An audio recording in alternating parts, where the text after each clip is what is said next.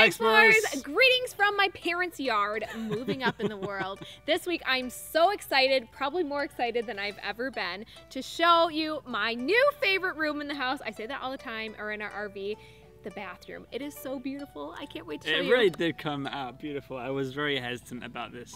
I don't know why it's like the least thing I was looking forward to doing anything. I was probably looking forward to this the most. It turned out great. Right. So our renovated RV bathroom. So just to catch you up to speed, if you're looking for tips on how to paint RV walls, we did that last week, so we'll put that down in the description and put an iCard in. We also painted the cabinets, and we already put in vinyl plank flooring. So we had a lot of the big stuff out of the way already, and we got to really get down to the nitty-gritty, the fun stuff, the decor. But before I got to do all of the finishing touches, which I love and can't wait for you to see, Chris had some serious work to do. Yeah, we had to get rid of that sink and that countertop space. Or we needed more of it. Lack thereof countertop space, yeah. When we first got it, it's a very small bit of countertop space, and I don't know about you, but like, I mean, myself, anyone, that's just not enough space for all your stuff when you're getting ready in the bathroom. So we made it much bigger, and we had to make sure it worked for everybody too. I just can't grip it enough because this is stopping my hand from turning. Good news, it's turning. Bad news, it's 100 degrees in here. That's one. Good news, the second one's coming out. Bad news, it's now 105. Hurrah! So now these two things are out. So the sink should come out, hopefully. There's the faucet. What? Hey! It's not enough space. Look at that. So my idea is to hopefully build it bigger, a bit more space. Bum bum bum bum! Did it! Nailed it. Feng Shui is so important to me.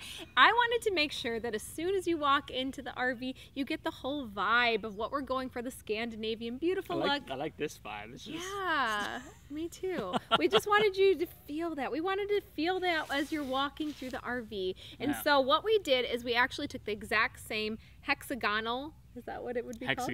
Hexagonal pattern. Hexagon pattern. Is it hexagonal? I don't know. Let us know. We took that exact same backsplash hexagonal that we put in the kitchen, and we put it in the bathroom, and it's amazing. And we use something called Crystiles. We are like huge advocate of Crystiles because they go on really easy. They look great. Yeah, they really do look like real tile. Like the way the light bounces off them and they shimmer, they look 3D, they look real. They do a great job. We couldn't recommend them more. I bought some trim. That's gonna go up here, and I'm gonna tile to that. So it's nice and tidy. And we're not gonna go down there either. We're just gonna go to where the new countertop's gonna be. And then I think we're gonna paint down here and put a shelf in. That's what I've been told. That's what I've been told. Take off these covers, and then we can get right to the edge. So I've loosened this enough to be able to get behind there when we put in the backsplash. And I'm going to screw it back down tight to the backsplash so it looks seamless and professional like. You just peel and stick, but you gotta make sure your measurements are looking pretty good and accurate. Oh, okay, here we go. Here we go. Here we go. You know, it's getting there.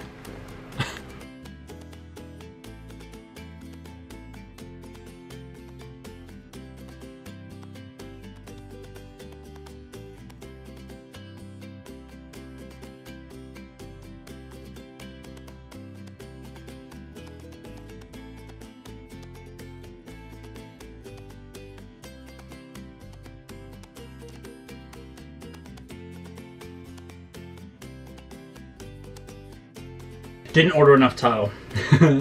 But, so I said this like small gap down here to fill. The nice thing is you can cut these out and you can shape it however you want to do it. So it's going to be a little bit of a tedious task cutting these out and lining them up down there. But we'll get it done, we'll get it done, we'll get it done, mate, we'll get it done.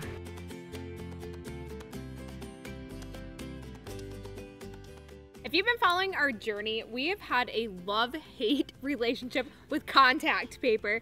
I mean, it looks gorgeous. It's a pain to put on, and it's a huge pain to get just right. Unless we found the trick. Unless you're building your countertop from scratch and you just don't even have the countertop attached to the cabinet, you can just take it out. You can just wrap the whole thing, which is what I did outside, and it was so easy. It was like, and it looks prettier. It was very nice and easy to do. It's a top tip. Just rip your whole countertops out and do them somewhere else. Here is the old bathroom countertop with the sinkhole cut out. Not going to cut the sinkhole out just yet. And then here is our new bathroom countertop. It's not going to be that big, obviously. It's massive. Make sure you measure twice, cut once. It's $2 motto. So obviously measuring, cutting once.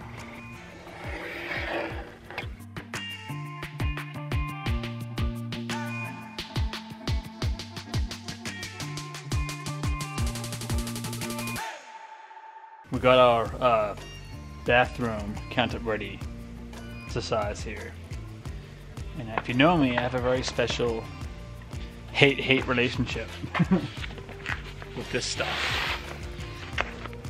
This contact paper, marble contact paper. But you know what? I'm feeling hopeful because this time we're not on the surface. We're not connected. We can bring it down the sides and tuck it underneath and fold it and all this fun stuff, and fingers crossed.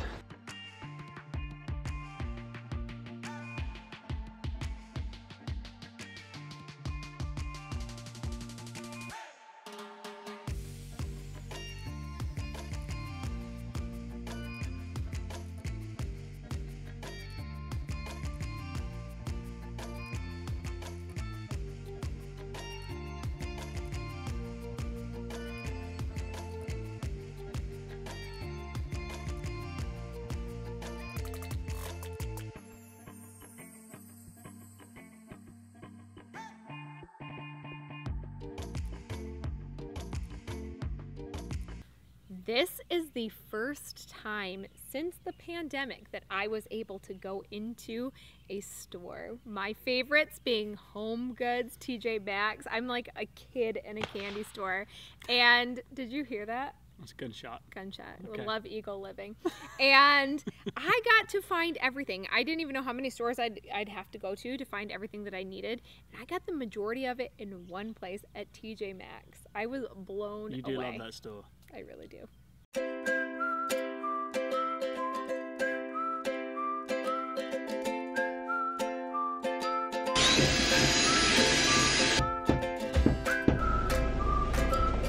Do some touch-up work now. Let's scratch the paint. Ah!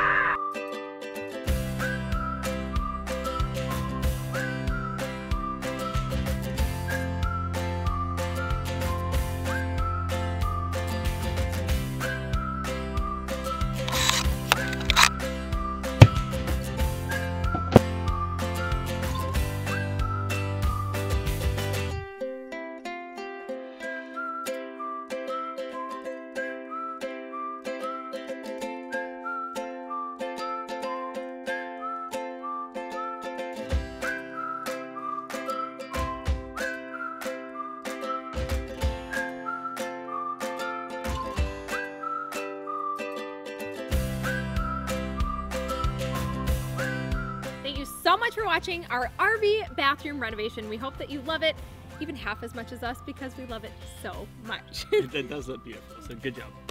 You too. Thank you. Really weird, super awkward.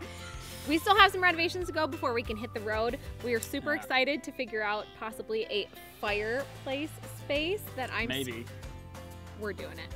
And that we definitely are. And then we have to figure out a lot of the plumbing. We're gonna put some extra work into just making sure that it's really comfortable and things are easy to do because we really want it to be an easy transition because we're going to be moving places so much. We don't know, and we'd love your help on this, if we should consider solar, because we would like to do some boondocking, but we understand that it's a huge undertaking and just don't really know if it's worth it. So please let us know. We would really like your help and any suggestions that you have. I mean, yeah, literally, please comment down we have like our sinks in, but no plumbing done yet with the sink. So we're probably gonna have to do a whole kind of figuring out the sink situation. And I think at one point we we're talking about getting in the filter too, right? So that's a whole other thing to figure out, which I have no idea what I'm doing. So yeah, so let us know if you have any tips, because we're gonna tackle it, whether we're ready or not. So thank you so much for coming with us on our journey. It means the absolute world to us, and we will see you next week. Cheers. Good night, everybody. Good night, Wembley Arena.